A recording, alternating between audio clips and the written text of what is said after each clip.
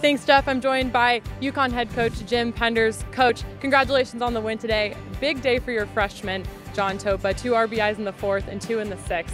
Career day for him. How did you feel about his performance? Had to be pretty happy. You know, he's been really good for us, and once he got his opportunity after Cincinnati, a couple guys went down. He got an opportunity to play every day, and he's very athletic. You could see him running the bases there, and the moment's never bigger than him. He's won a lot of championships in high school, and he's used to being in tight spots. He loves the fact that every game at this level is like a state championship game, so he usually rises to the occasion.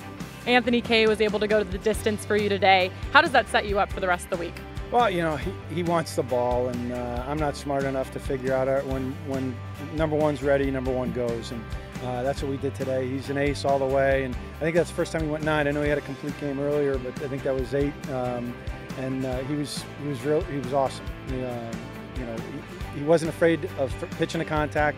They did a nice job against him of just getting the barrel to some stuff, and but he's just our most complete pitcher. You saw the play that he made off the mound on the bunt. It was a good bunt. He made a great play, made it look easy. He's a baseball player first and a really complete pitcher. I'm going to miss him when he's gone. Hopefully we have him for a few more weeks. And you finished the season down the road in Tampa with a sweep. What sticks out to you about this USF squad? Well, they're very talented. I mean, the bodies that they have and the athleticism is very impressive. They don't have a ton of experience yet, but now they're deep in the season, and they're gaining experience, and there's no such thing as a freshman in the postseason. So they're going to be ready. They're going to give us you know, their best punch.